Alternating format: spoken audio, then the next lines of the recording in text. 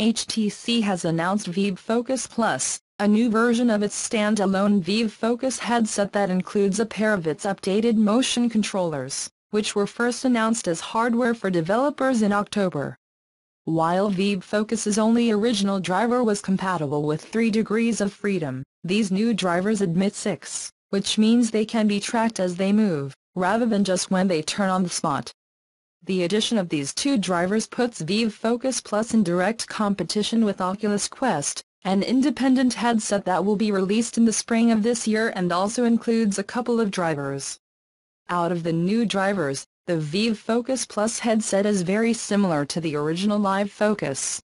It still supports 6 degrees of freedom tracking, is powered by a Qualcomm Snapdragon 835 and is equipped with a 3K AMOLED screen read, 2880x1600. The Vive Wave platform drives the Vive Focus Plus, and you can download new content and applications from the Viveport online store. Live Focus Plus is aimed primarily at commercial customers and will be available in 25 countries around the world.